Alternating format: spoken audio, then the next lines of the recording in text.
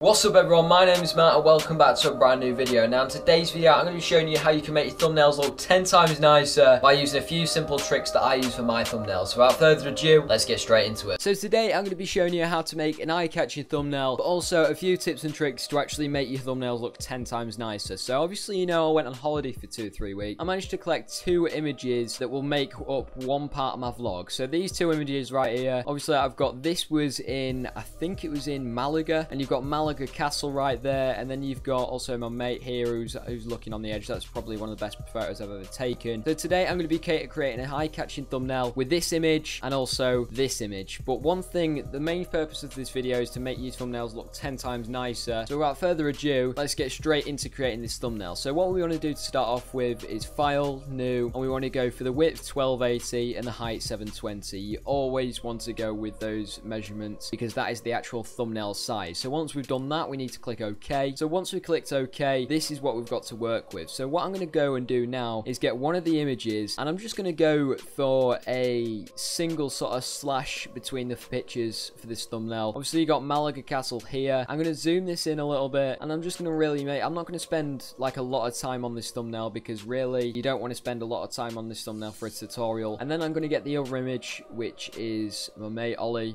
standing on the top of the viewing point at Malaga Castle. So what I like to do for my thumbnails, I like to split these images off. I like to create a rectangle which is about that thick and it is white. So once we've done that, we want to scale it to the middle of the page, and I've got one of these little effects down here which will make it a more unique look to it. So once I've done that, I want to go ahead and get the eraser tool. I want to scroll down to GoPro 4944, which is this image of Ollie standing on the viewing point here, and I want to rasterize it. And what I want to do now is basically delete all this and erase all this photo out here.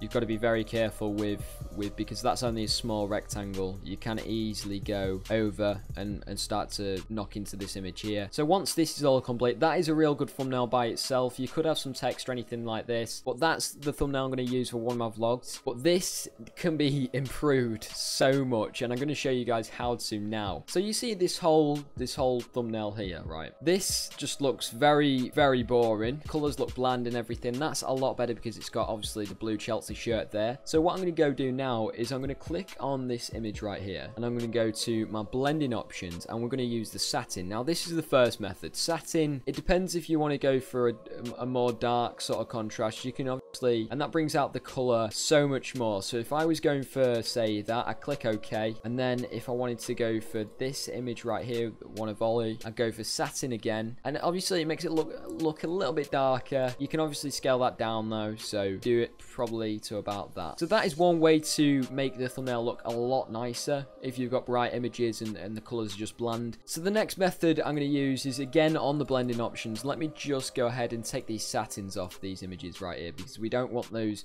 We don't want all the effects contrasting. There we go. Satin's been taken off. So another one that I like to do is use Inner Glow. Now Inner Glow is pretty self-explanatory. I mean, to be honest, like it can really make a good tinge to stuff. Like that red right there, you can change it to bring up all the gradient editors and stuff. So you can go for a blue, or you can go for a pink or something. Say we wanted pink. That looks really nice. It just gives such a good feel to the image. But you can reduce the opacity, obviously. I'm going to show you a secret of mine that I've heard about, but it's a really good secret for thumbnails, and it's very strange, but you'll get the hang of it. So if I go ahead, say I want this image, this is what I want to do. It's still bland, but I want it anyway. I want to go ahead and save it. Now you might be thinking, Avellanx, what are you doing here, mate? Seriously, what's going on? But you want to go for saving it as a JPEG, and I'm just going to save it as, let's just say Malaga. I'll just save it as Malaga. So we've got Malaga. I've saved it in my thumbnails folder. Yep, we want it as maximum. Okay, so there we go. Nothing has happened. You'll notice nothing at all has happened. So what we want to do is file, place, linked, and we want to type in the thumbnail. And now you might be thinking, I've lost the plot here, but I really haven't. Just scale that down, place it over that thumbnail, and what you want to do with this is something like this. This is a really good technique. This is what I use all the time. I don't use any of the other techniques, I just use this one. And what we want to do now is we want to make sure we've selected the Malaga image, make sure we've selected the actual thumbnail. We want to go to Filter, Other, and we want to go to high pass. So you might look at all this. This is really not a good thumbnail right now. So we press OK. And what you want to do now, and this is one of the most important steps, you want to go over to here. You see this normal. You want to change it to overlay, which is all the way down here. You won't be able to see it on the screen, but look at that. That just makes it 10 times better in my opinion. All the colors are just come straight out. The blue brightens up the thumbnail. It just looks dead professional. It looks like a professional photographer is actually taking the image. And really, that is something, I mean, if you just change that, look at the difference. Like, look at the difference. It sharpens it up. It outlines all the images a lot better. It defines it a lot more, but it just looks so much nicer. This is probably not a great representation of what this effect can achieve, but that is what I use for all my thumbnails. This is the effect that I use. I don't use satin. I don't use Inner Glow. I used to use them, but now I've found out about this. I use this all the time. So that is going to be the end of the video. I hope you guys enjoyed. If you want to see more tutorials like this one, definitely go ahead, hit that like button. And that's going to be the end of the video. I hope you guys enjoyed, and I'll see you guys in the next one.